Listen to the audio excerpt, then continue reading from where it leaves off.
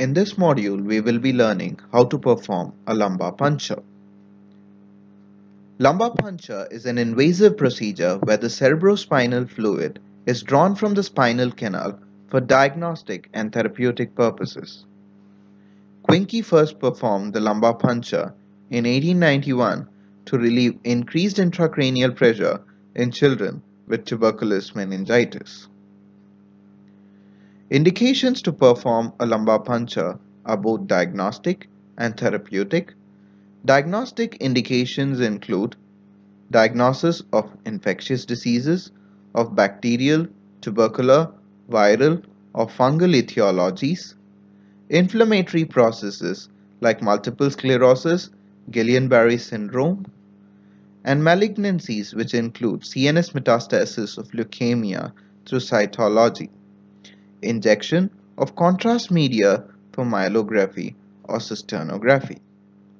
Therapeutic indications include spinal anesthesia or analgesia, for antibiotic administration with vancomycin and gentamicin, for intrathecal chemotherapy with methotrexate in leukemias, and to reduce raised intracranial pressure and monitor CSF pressures in diseases like cryptococcal meningitis. Before performing a lumbar puncture, the possibility of raised intracranial pressure has to be considered, and it is important to perform an NCCT head and a fundoscopy before the procedure. NCCT head suggestive of hydrocephalus or fundoscopy suggestive of papilledema are contraindications to perform a lumbar puncture. Thrombocytopenia with a platelet count less than 50,000 or an INR of more than 1.4, severe bleeding diathesis, suspected spinal epidural abscess, infection at the site of injection, or severe spinal deformity are other contraindications. Antiplatelet therapy with aspirin and clopidogrel are not contraindications.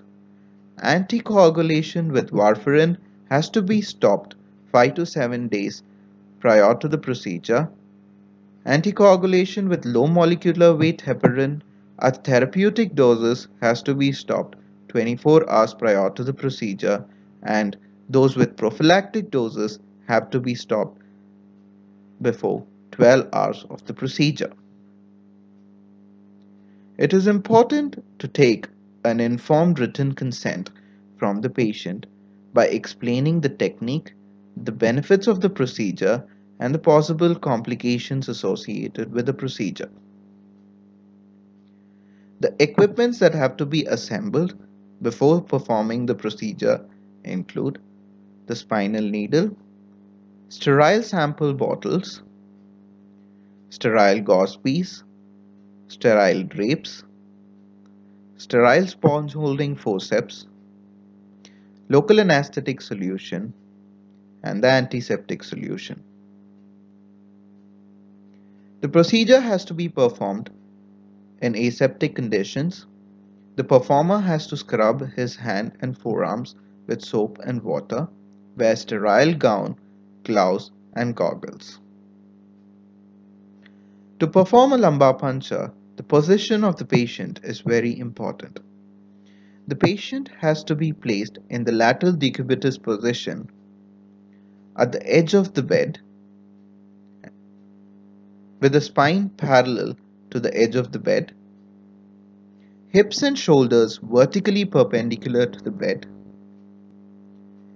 The patient in general has to attain a flexed posture with the knees flexed on the abdomen and the head flexed with the chin as close to the chest as possible. Once the position has been obtained, the puncture site has to be discerned. The puncture has to be done below the level of L1 vertebra because the spinal cord ends at this level. To determine the site of puncture, an imaginary line called the Zetoophius line is drawn, joining the highest points of the iliac crest, and this line passes through the spinous process of L4 vertebra, and the interspace above it or below it, which is the L3-L4 or L4-L5, is chosen for performing the lumbar puncture. As illustrated by this figure, the curves represent the iliac crest, and an imaginary two-fierce line is drawn at the highest point of the iliac crest, and it passes through the L4 vertebra. So a point above or below is chosen to perform the lumbar puncture.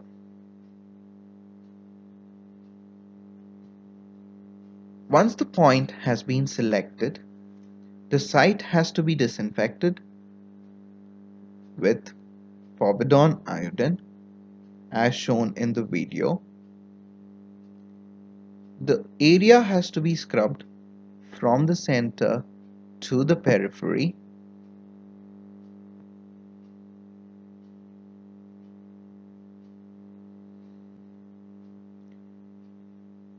And once the site is scrubbed with povidone iodine, it has to be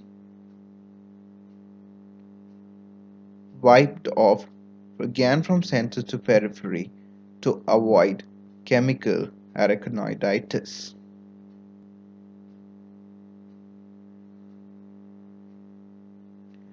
Before performing the lumbar puncture, the resident has to be aware of the anatomy through which the spinal needle passes. The spinal needle, as shown in the figure, passes through the following layers: the skin, the subcutaneous tissue, then it pierces the supraspinous ligament, then the interspinous ligament between the spinous processes, piercing the ligamentum flavum, it reaches the dura mater and enters the dural space, which contains the roots of cauda equina and the cerebrospinal fluid. Now let us see how to perform a lumbar puncture. A midline approach is preferred. The lumbar spine is palpated and the vertebra is identified as illustrated previously. As previously told, a level below L1 has to be chosen to avoid injury to the spinal cord, and the interspace between the two spines, that is L3-L4 and L4-L5, is commonly chosen to perform the procedure. The puncture site is infiltrated with local anesthetic, that is lignocaine. The spinal needle is passed parallel to the floor in the midline of the selected space. The needle is directed cephalad towards the umbilicus. As the spinous processes are inclined caudally, the bevel of the needle has to be facing upwards. The needle pierces the following anatomical structures as previously illustrated, and the needle passes approximately 4.5 to 5.5 centimeters from the skin before it reaches the dural space. Once the needle reaches the dural space, a giveaway feel is felt and a free flow of CSF is encountered at the hub of the needle. If the needle encounters any bony surface, then the needle should be redirected after retracting it. A CSF manometer can be attached to the needle hub and CSF pressure measured while asking the patient to extend his legs. Up to 40 ml of CSF can be collected safely for various diagnostic purposes. The stylet should be replaced before the spinal needle is removed, as this can reduce the risk of post-lumbar puncture headache. This video shows of how a lumbar puncture is performed.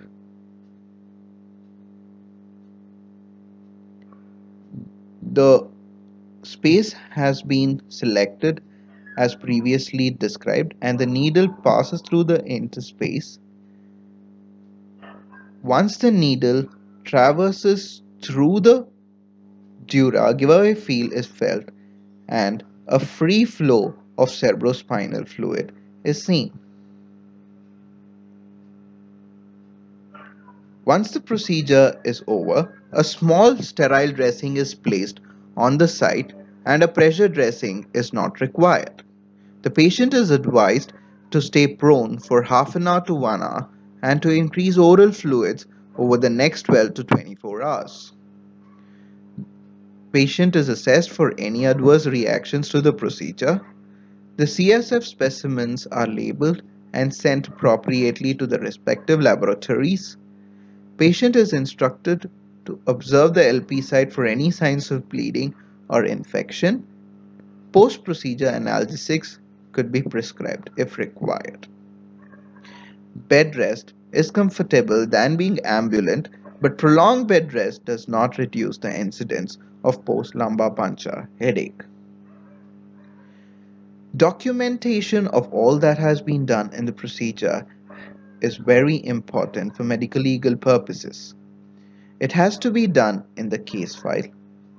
Documentation of pre-treatment evaluation and any abnormal physical finding should be recorded.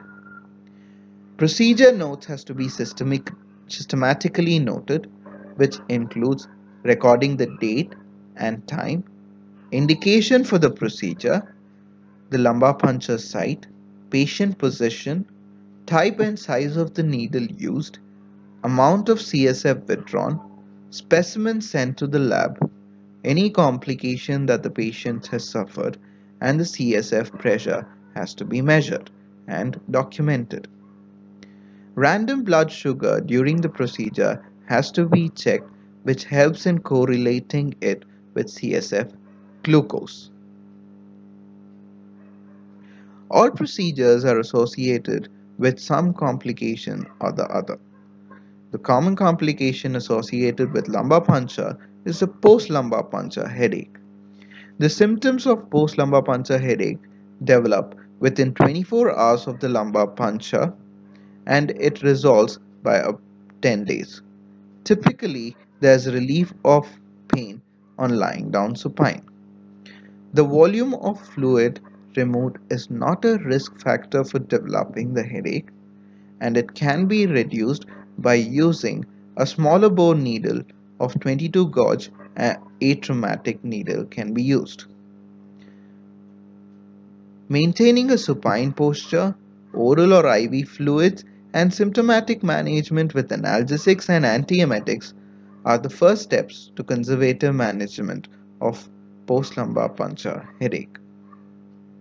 Infections, bleeding, cerebral herniation, minor neurological symptoms such as radicular pain or numbness, late onset of epidermoid tumors of the thecal sac, and back pain are other complications. It is very important for every resident to know how to do a cell counting in the CSF because the cell counting has to be done immediately within 30 minutes of the procedure to avoid cell disintegration, and the materials that are required are available in the side lab in the second floor teaching block, and all that is required is a Newbar's chamber, Turk's fluid, pipette, and a microscope. So this is the Newbar's chamber, and if you can see, the depth between the cover slip and the stage is 0.1 mm. This is important in calculating the volume. CSF and Turk's fluid are mixed in equal proportion and charged into the Newbar's chamber as shown. And the WBCs and RBCs are counted in the boxes marked with their respective alphabets. WBCs in the 4 large squares at the corner and RBCs in the central square. So this is how the RBCs look under 40x of the microscope, and these are the lymphocytes under the microscope. So if you can see, the length and the breadth of each large square is 1 mm. So the area is area so the area is 1 mm square, and the depth, as we know, is 0.1 mm. So the total volume becomes 0.1 millimeter cube. And since we are counting 4 large squares, the total volume becomes 0.4 millimeter cube. So the formula to calculate the number of cells per microliter of CSF is number of cells counted in the 4 large squares multiplied by the dilution factor divided by the volume. So dilution factor is taken as 2 because we are using equal quantities of CSF and Turk's fluid, and the volume is 0.4 millimeters cube as already calculated. So it comes down to the following formula. So the total cells per microliter of CSF is number of cells into 5. So if we count 20 cells in the 4 large squares, all that the resident has to do is multiply it with 5, and the total cells he has counted are 100. So I hope all of you have become confident in performing lumbar puncture at the end of this module. Thank you.